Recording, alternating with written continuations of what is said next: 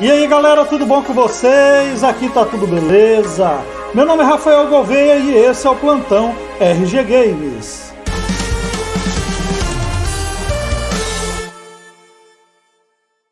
Notícia bombástica do dia, galera!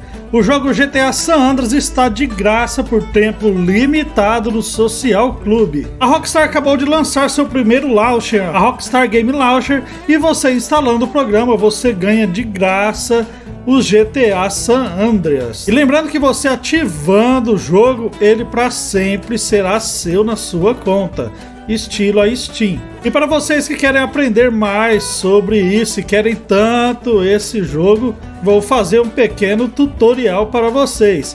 Então já deixa aquele joinha aí para fortalecer o canal e vamos lá!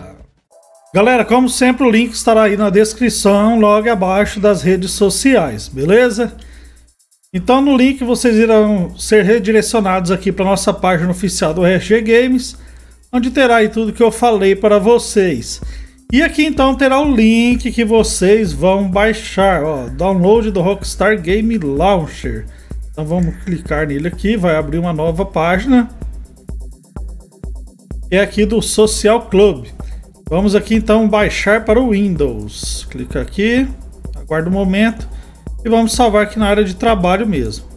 Ele tem quase 50 megabytes, como minha internet é bem ruim, vou pausar o vídeo e a gente já volta. Bom galera, depois de ter feito o download então do Rockstar Game Launcher, vocês vão clicar duas vezes em cima dele, óbvio. E então ele aparecerá essa tela aqui que você vai escolher a língua de instalação. Vamos colocar aqui Português Brasil e vou mandar continuar. Ele vai dar boas-vindas, vai falar o que vai ser instalado, manda continuar de novo. Continuar de novo com acordo de licença. No caso, galera, como eu já tenho instalado ele aqui, ele já está até no diretório que eu escolhi, que é no meu disco G, que está de games. Então tá aqui o Rockstar Game Launcher.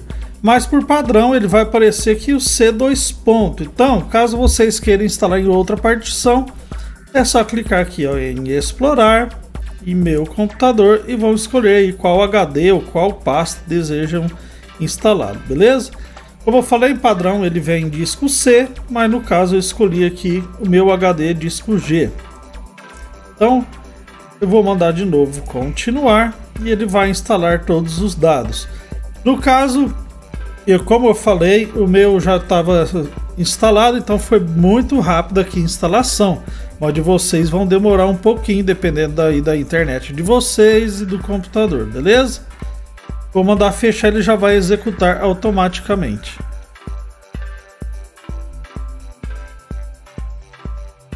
Quando vocês executarem o programa pela primeira vez, ele vai aparecer essa tela aí, ó, pedindo para vocês colocar um e-mail e a senha da Rockstar Games. Caso vocês ainda não serem membros, vocês terão que criar uma nova conta. Então vocês cliquem aqui, ó, criar uma nova conta. Aceita aí a política de privacidade e manda aí em próximo. Depois é só preencher isso aqui tudo e mandar próximo. Vai chegar um e-mail para vocês.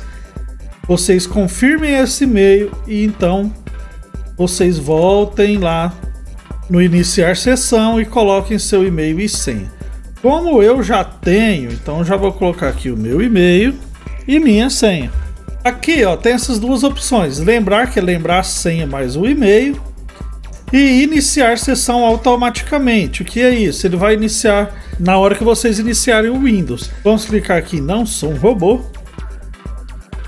Ele vai pedir aqui imagem de carro, mas de vocês vai ser diferente. Certeza. Já verificou e vamos iniciar sessão. E aqui já aparece a minha biblioteca, que eu tenho GTA V e o GTA San Andreas. Ó.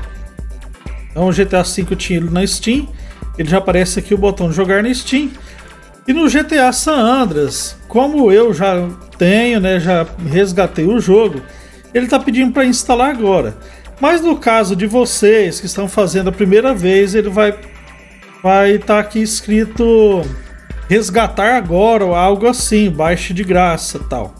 É só vocês clicarem, depois vai aparecer outra tela, vocês clicar de novo para resgatar. E aí sim vocês terão um jogo aí para sempre, tendo esse e-mail e senha no launcher da Rockstar. Beleza?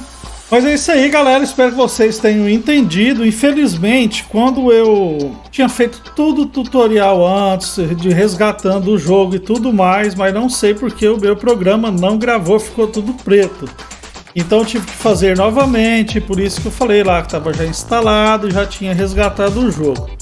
Mas é muito fácil, só vocês seguirem o que está escrito na tela que vocês irão conseguir.